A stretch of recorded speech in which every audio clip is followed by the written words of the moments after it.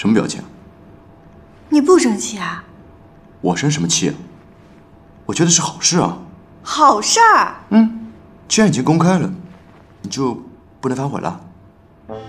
怎么了？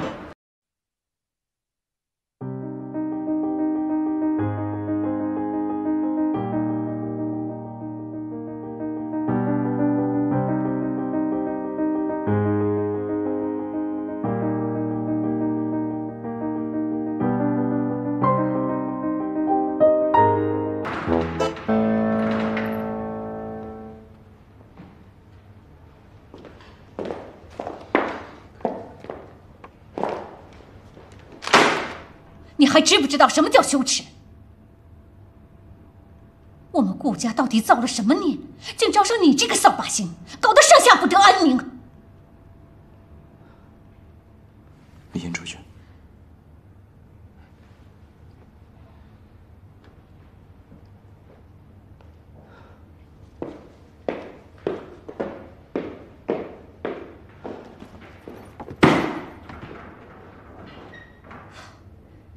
我也懒得再质问你什么了。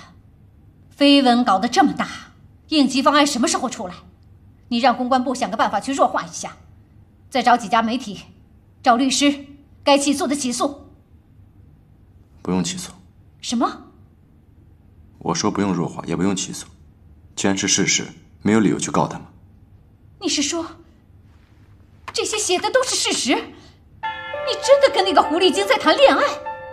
李彦硕是我女朋友，请您不要一口一个狐狸精。你居然为了他，你是不是疯了？我没疯，现在这个时候，我比任何时候都要清醒。你清醒？我看你就是疯子！那个女人到底给你下了什么降头？我当初是怎么叮嘱你的？你的婚姻一定要门当户对，要给盛虹、给顾家带来最大利益，这一点你是心知肚明的。不要告诉我你现在说不同意。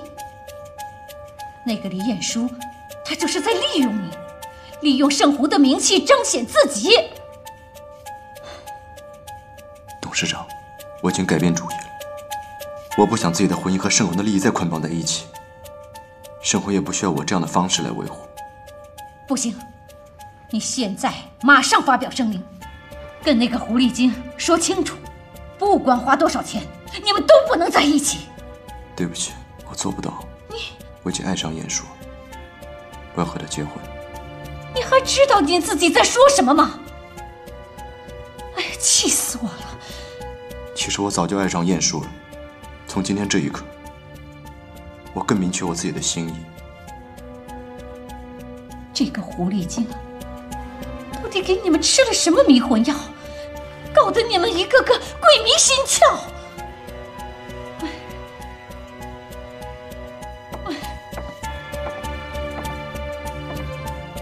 董事长，要有事吗？10分钟后我还有个会。好，如果你不按照我说的去做，这个总裁你就别当了。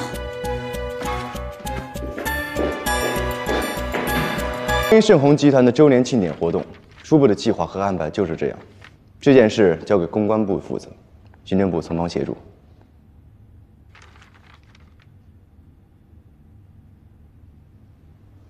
董事长，请讲。这份文件下发之前，为什么没先让我看一眼？我不认同这个活动主题，企划部再重新做2个方案，直接上交给我，明白了吗？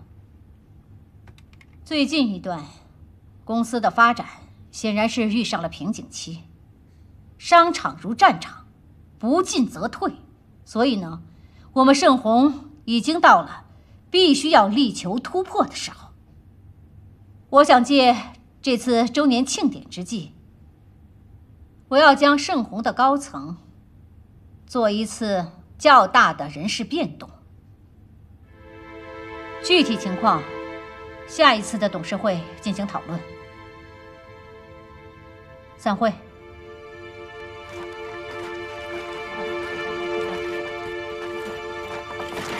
程泽，你等一下。我已经无法再容忍李彦书和盛红牵扯在一起。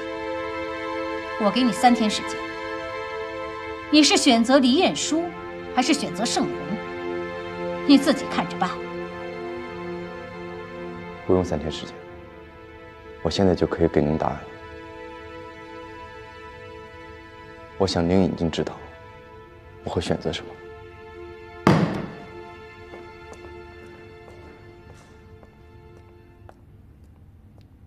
哎，你听说上午会议室的事儿了吗？当然听说了。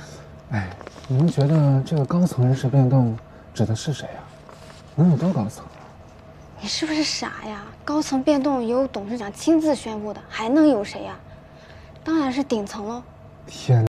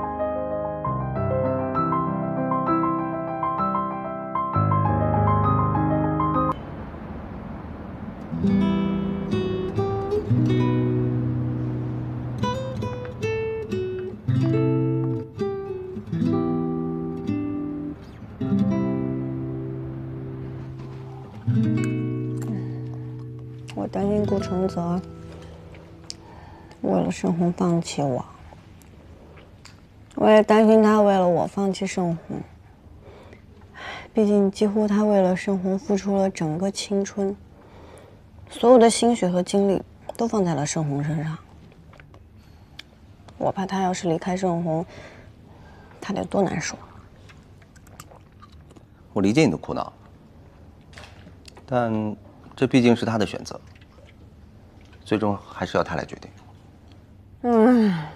不过呢，以我对他的了解，我相信他会做出最好的选择。选择我？哎呦，不错啊，还挺自信的。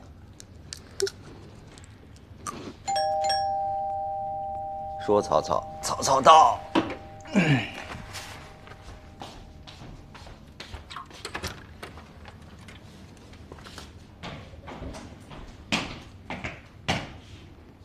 你身为有男朋友的女人，大半夜的来别人家喝酒，成何体统？喂，我们是清白的。还有你，你知道她有男朋友，还叫她喝酒，居心何在？李晏殊，有什么好笑的？赶紧走，赶紧走，再不走，你男朋友该咬人了。